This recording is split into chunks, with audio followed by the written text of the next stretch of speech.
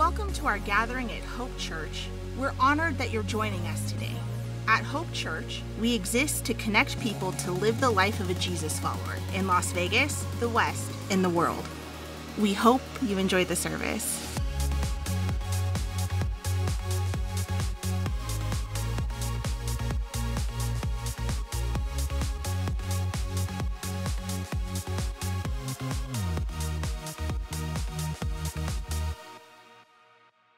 Well, we've all been marked by something that may have happened in our lives.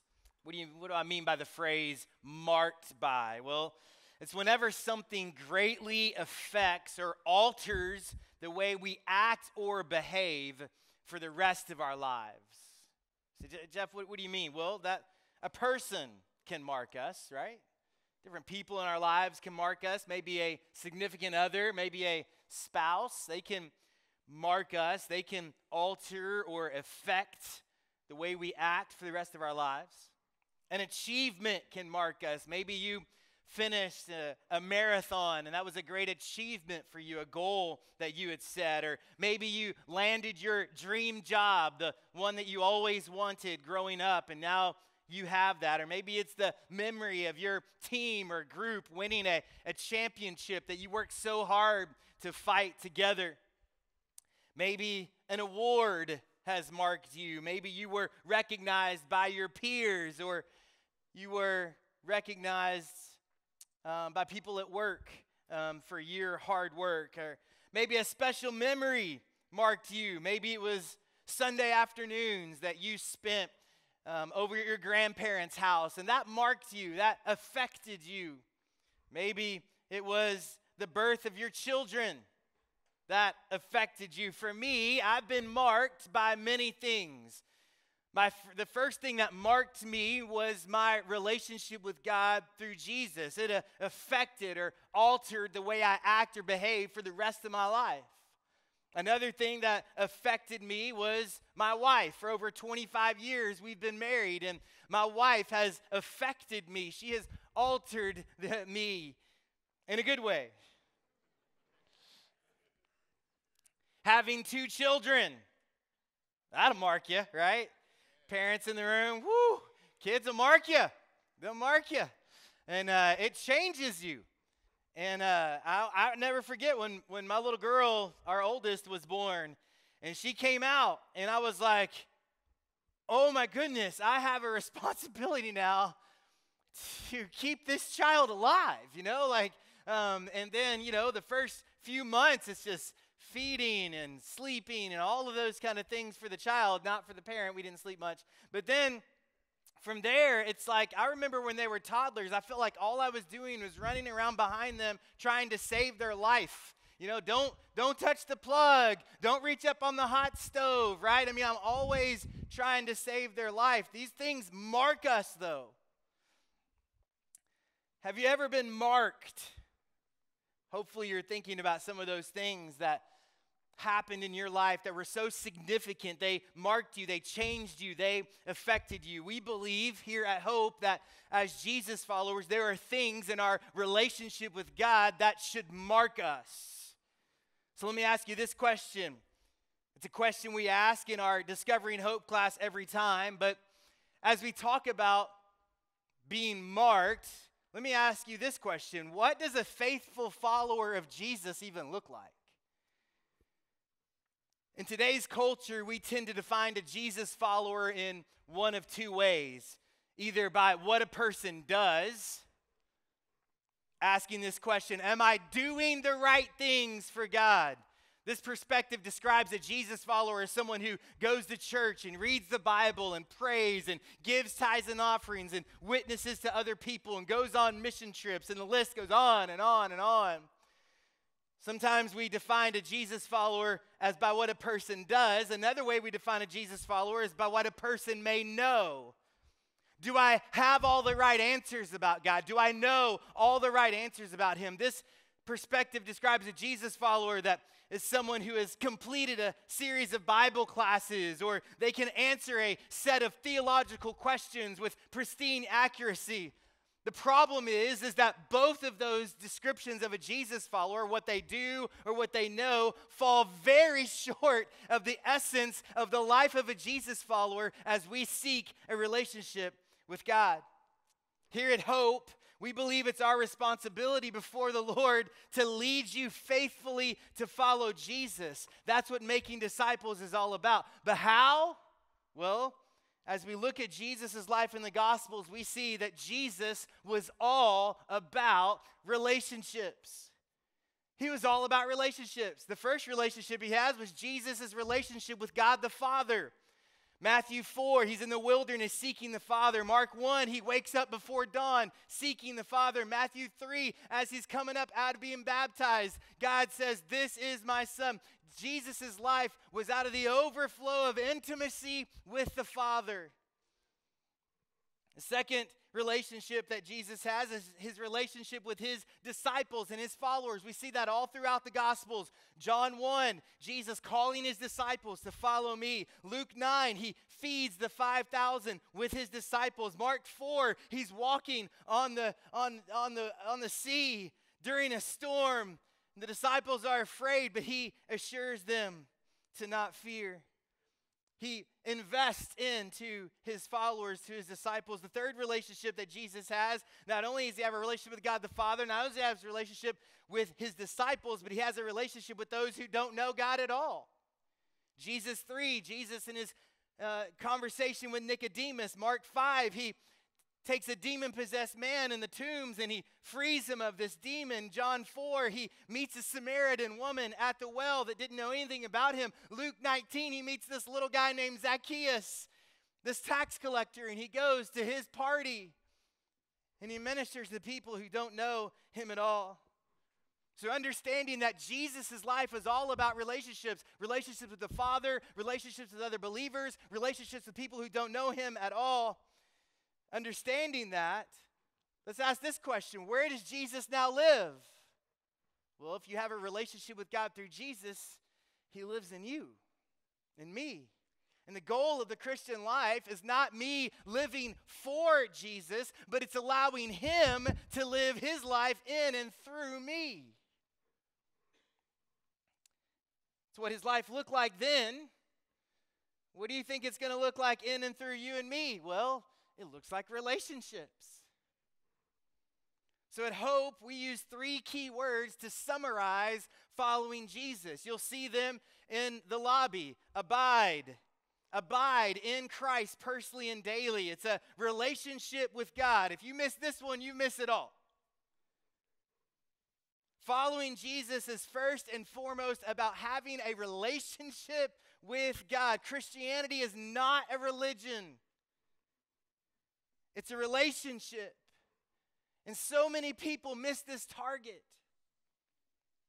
They've substituted religion for relationship. Christianity is not just reading the Bible and praying and going to church and giving and trying to do good things. No, Christianity is about a love relationship with God. All the other activities we do, they only make sense in the context of the relationship that we have.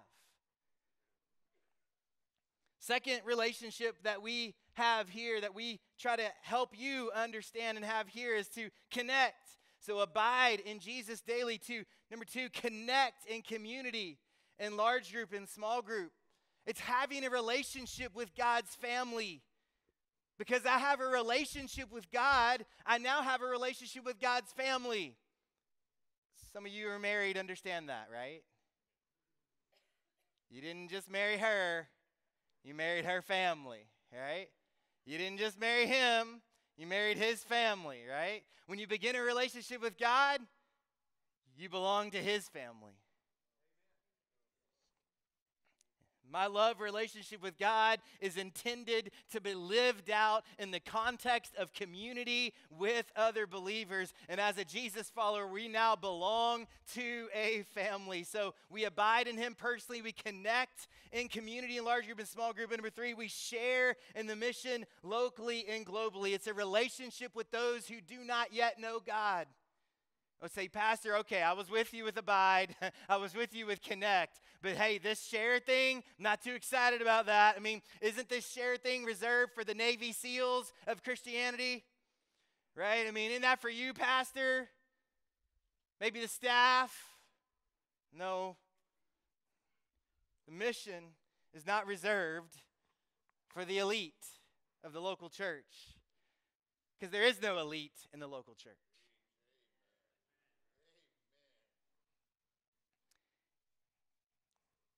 The mission comes out of the overflow of our relationship with Jesus. The mission is not what we do to simply pass the time. The mission is why we were born.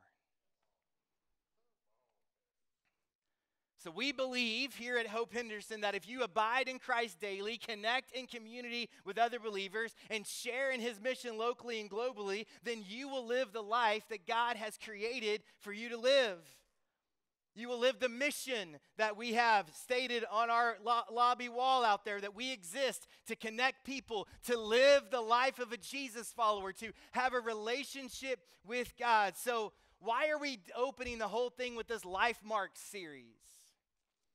Well, we're going to see that these life marks are evidences that exist in our lives as relational Jesus followers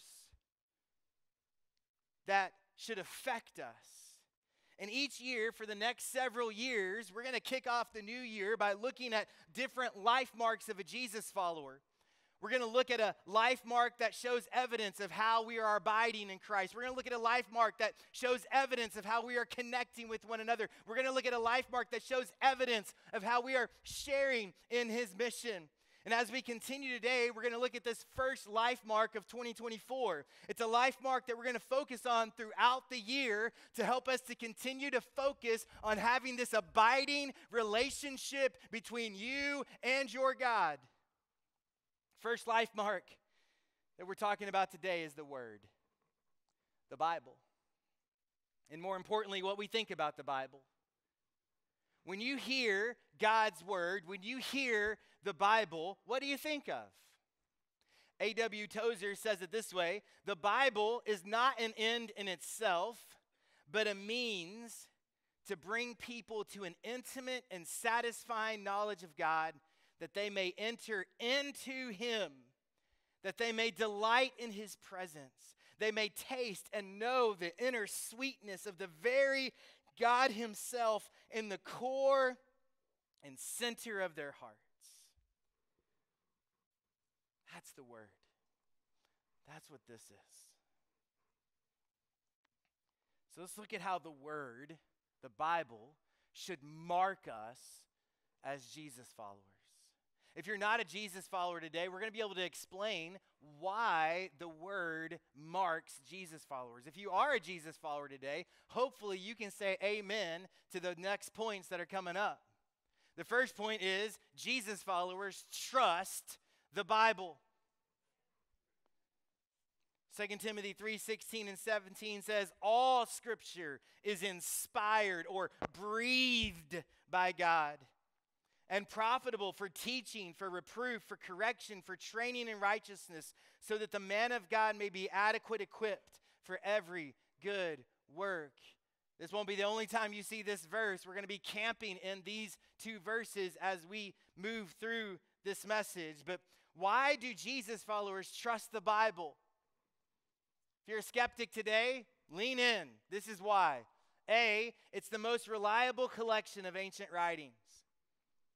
There are many people who say that the Bible cannot be trusted because it's not a reliable historical source. Well, let me explain some things to you. There are two things that historians, that scholars, both Christian and secular, look for to determine the accuracy of ancient writings: the number of existing copies and the time gap between the copies and the original writing of that. So, for example, Plato, author work of Plato, has 210 existing copies. When we grew to find Plato's work, there was a 1,300-year time gap between when Plato originally wrote it and when we began to discover the first copies. Plato helped lay the foundations of natural philosophy and science and Western philosophy. His natural philosophy is said to be a precursor for sciences such as physics. That's what we know from Plato. Or what about the author work of Julius Caesar? We have 251 existing copies of Julius Caesar, but the time gap between the copy and the original writing is 950 years. Julius Caesar, the primary historical source for the Gallic Wars. Caesar's commentaries on his Gallic Wars provide us with the most detailed surviving eyewitness account of a military campaign from antiquity. Homer's Iliad. 1,800 plus copies of Homer's Iliad. The time gap is 400 years. Homer's Iliad, not counting the New Testament, possesses the greatest amount of manuscript testimony in the entire range of Greek and Latin literature. So we're looking at the number of existing copies, the time gap between the copies and the original writing. Now let's look at the New Testament. 24,000 existing copies.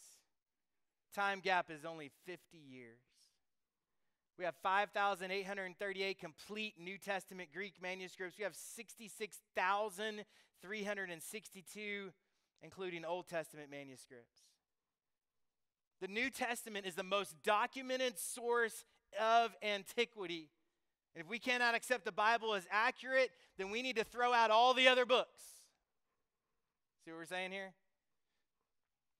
So, we know that it's the most reliable collection of ancient writings. That's why we trust the Bible. What's another way we trust the Bible? It's historically accurate. From Genesis to Revelation, the Bible records for us hundreds of real historical events, names, dates, places. Did you know there have been over 23,000 archaeological digs related to the historical events recorded in the Bible, and not one event has ever had to be changed in the text of Scriptures? William F. Albright, a famous archaeologist, says it this way: archaeology is a vast subject today, having specialized faculties, institutions, textbooks, and specialized journals all around the world. In the last century, rationalist critics were of the general opinion that with the growth of this subject, the Bible would be disproved and rejected eventually. But just the opposite has happened. Things disputed by the critics have turned out to be the way they were described in the Bible. The Bible history was confirmed like no other ancient book in the world. Also, there have been many cases when the wrong notions of the archaeologists were corrected by the Bible. There's at least one case in which a non-Christian archaeologist became a Christian when he saw the amazing accuracy of the Bible. Why else do we trust the Bible? See, it was written down by eyewitnesses. What we have recorded for us in the Bible, all of the New Testament, most of the Old Testament, is largely the writings of eyewitnesses. These are not stories and fables passed down from generation to generation. My wife and I are crime drama watchers for television. Our favorite ones are Bones, Castle, The Mentalist. Those are our favorite ones. We watch a lot of other ones, but those are our favorites. But you know what happens in these crime dramas? When an eyewitness steps up and they give their testimony that they saw it happen, there may still be a crime, but the drama disappears. Because the eyewitnesses are credible. And these eyewitnesses that wrote God's word, that were inspired, breathed through them to write God's word, are credible. 1 John, the disciple John says it this way, 1 John 1, verse 1, he says, "We proclaim to you the one who existed from the beginning, whom we have heard and seen. We saw him with our own eyes. We touched him with our own hands. He is the word of life. This one who is life itself was revealed to us, and we have seen him. And we now testify and proclaim to you that he is the one who is eternal life. He was with the Father, and then he was revealed to us. We proclaim to you what we ourselves have actually seen and heard, so that you may have fellowship with us. And our fellowship, our relationship, is with the Father and with his Son, Jesus Christ. We are writing these things so that you may fully share our joy. These eyewitnesses during the lifetime of other eyewitnesses, writing these words. D, it comes from God. We see that 2 Timothy 3:16. All scripture is inspired by God. That word inspired is a compound word meaning God breathed. The understanding of the early church was that the Spirit of God rested on and in the prophets and the apostles and spoke through them, and that their words did not come from them themselves, but from the very mouth of God. They spoke and wrote in relationship with the Holy Spirit. And God used these men to write the Bible. Their personality, their style, but the Holy Spirit was the author. Peter, one of the other disciples of Jesus, another one of them, 2 Peter 1, he says it this way: above all, you must realize that no prophecy in Scripture ever came from the prophet's own interpretation or from human initiative. No, those prophets were moved by the Holy Spirit and they spoke from God. Is there any evidence that the Bible is a book from God? Yeah. You want more? Okay. The way it was written. There is something unique about the way the Bible was written. Every other book that claims to be a book from God has something in common. They were all written by one author at one time. Islam, the Quran, written by one author, Muhammad. Mormonism, the Book of Mormon, written by one author, Joseph Smith. Buddhism, the Pali Canon, written by one author, Buddha. The Bible was written as 66 books in 3 languages, Hebrew, Greek, and Aramaic, spanning 3 continents, Asia, Africa, and Europe, with over 40 different authors, most of whom never met, over a span of 1,500 years. Josh McDowell said it this way: the Bible was written over a period of about 1,500 years in various places, stretching all the way from Babylon to Rome. The human authors included over 40 persons from various stations of life: kings, peasants, poets, herdsmen, fishermen, scientists, farmers, priests, pastors, tent makers, and governors. It was written in a wilderness, a dungeon, inside palaces and prisons, on lowly islands, and in military battles. Yet it speaks with agreement and reliability on hundreds of controversial subjects. Yet it tells one story from beginning to end: God's salvation of man through Jesus Christ. No person could have possibly conceived of or written such a work.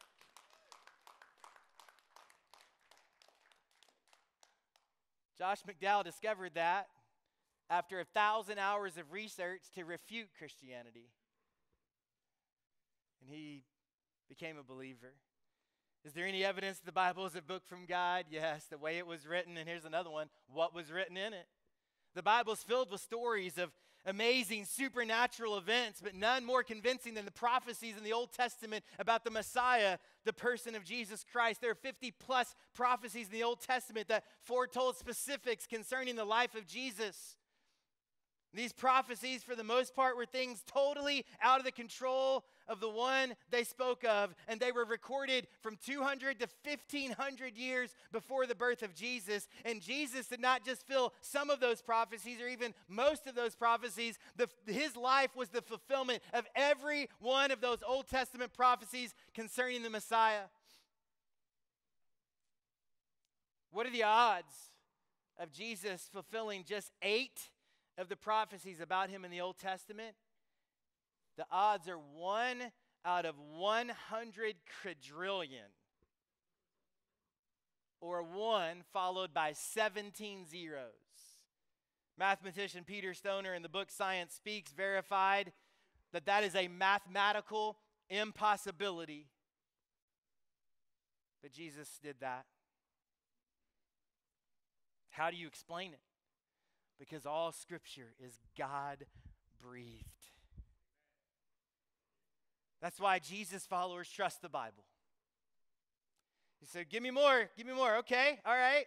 Jesus followers, not only do we trust the Bible, we believe that all Scripture is inspired or breathed by God, meaning, number two, Jesus followers hear God through the Bible. The Bible is alive. You ever been there? Hebrews 4:12, for the word of God is alive and powerful. It's sharper than the sharpest two-edged sword, cutting between joint or soul and spirit, between joint and marrow. It exposes our innermost thoughts and desires. It's alive.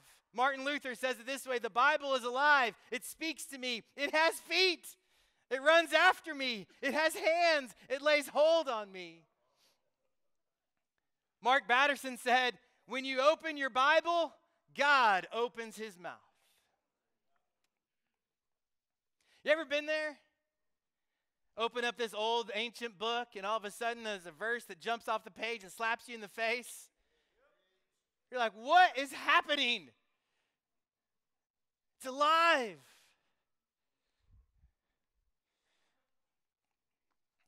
Not only is the Bible alive, but B, the Bible tells us about God's love for us.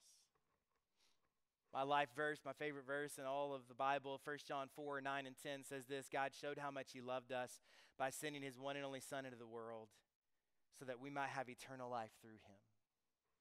This is real love. Not that we loved God, but that he loved us, or literally he first loved us and sent his Son as a sacrifice to take away our sins. That's the Bible. It shares his love from him to you, to me. It's personal. It's alive, active, living, breathing, sharper than any two-edged sword, and it communicates his passionate love for every person on this planet. It's the message. In Genesis, man sinned. We became separated from having a right relationship with God. And then from Genesis 3 to Revelation, the Bible addresses God's plan to love us and to bring us back into having a right relationship with him. So Jesus followers trust the Bible. Jesus followers hear God speak through the Bible. 2 Timothy 3:16 says, all scripture is inspired by God and profitable for teaching, for reproof, for correction, for training in righteousness, so that the man of God may be adequate, equipped for every good work. The third thing, the last thing that Jesus followers, we are affected by the Bible. It should affect us. Marks us. It's profitable for teaching. It gives reproof. It corrects us. It trains us in how to be in right standing with him. It equips us for every good work. It also adjusts the way I view God. It adjusts the way you view God, because it's his love letter from him to us. It's not just a book of rules. It's God's way of allowing us to see how he loves us, allowing us to know how he desires to protect us and how he desires to walk with us in relationship with him. It adjusts the way I view God. He's not this powerful, all-powerful person who's not personal and that's going to strike us with a bolt of lightning if we do something wrong. No, he's a God who has never-ending love, never-ending faithfulness, and desires a relationship with us, even though he knows we're sinners, to extend grace and mercy and forgiveness to us. That's the God we serve. That's the God of the Bible, him desiring relationship with humanity. It adjusts the way we view God. It also adjusts the way I view myself. There's some of us who walk around saying, I'm a good person. I never killed anybody. I can live this life. I'm a decent boss of my own life, my family. The Bible adjusts the way we view ourselves. His word tells me who I am, that I'm a sinner. Romans 3:23, for all have sinned and fallen short of God's standard. But it also says there's still hope for me to have salvation. Romans 6:23 says, for the wages of sin is death, but the free gift of God is eternal life through Jesus Christ our Lord. So it may say that we're a sinner, but it also gives us an answer for being sinners, and that's a relationship with him through Jesus. It says that I can be saved by grace in Ephesians 2, that we are saved by grace, that we're saved by faith, not by works, so that any man can boast that his grace, by his grace, we are saved. And when we're saved from our sins, Galatians 3 says that I was bought with a price. I was bought with the blood of Jesus. You know what that means? I belong to him.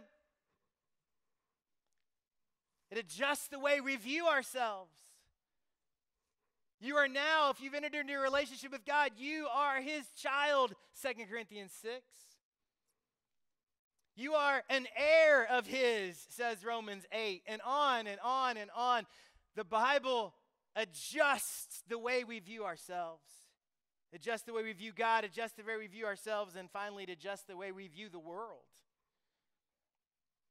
Gives me a biblical worldview. I begin to see the world through the lenses of the Bible. So when I look at the world and I see the pain and the suffering and the confusion and the darkness, and I see the loss, but I also see the joys and the celebrations, but then I see the work and the labor, and when I see all the things, I see that through the lenses of the Bible, and God teaches me his plan for all of these things.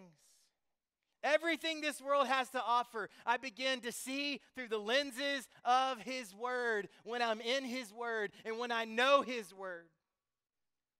This is the foundation we should set our lives on. All scripture is inspired by God.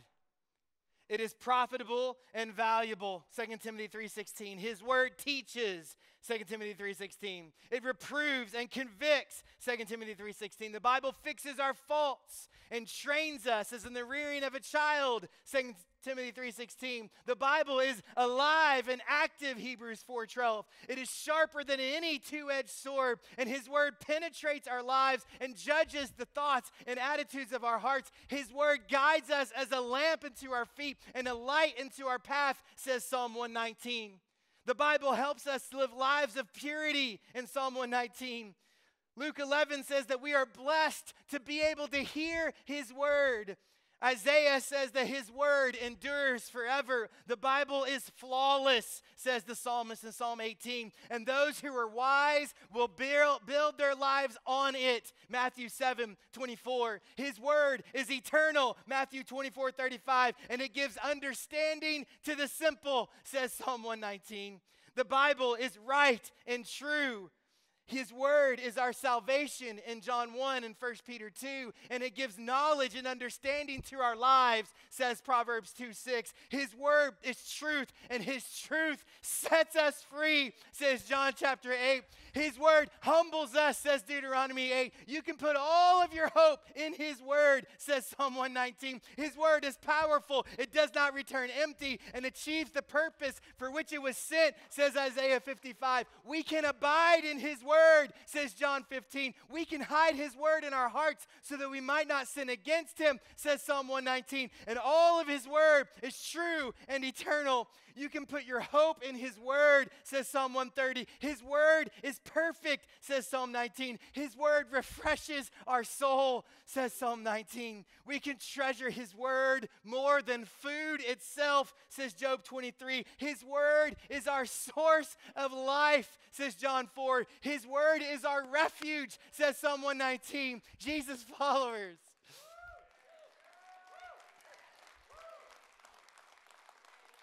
we can trust the Bible. We can trust the Bible. We can believe, Jesus followers, we believe that his word speaks to us.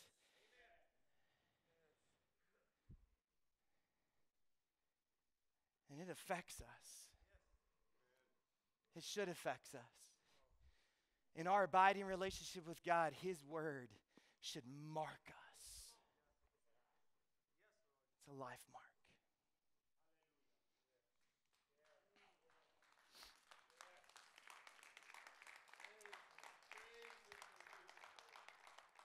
So what does this look like practically? What are the action steps here? Well, I think the first thing is to encourage you to have a daily time with God.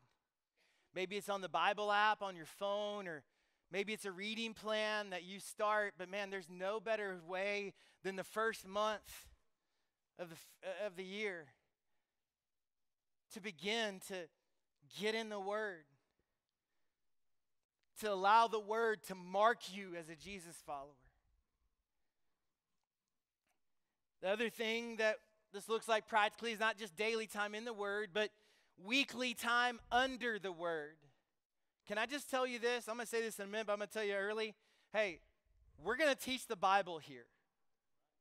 And every week when you walk in this room, just know this. When you leave here, you will have been taught God's Word. So daily time in His Word, but also weekly time under His Word. What does that mean? That you come ready to hear what God has to say to you through the Word every single week. So daily time in the Word, weekly time under the Word, and then consistent fellowship around the Word. Get in a small group. If you're a teenager, go to student ministry. If you're a kid, go to our kids ministry. We are around the Word. Here at Hope Henderson, we're going to be doing several things all year long around the Word in our different ministries, and I just want you to see it. Preschool.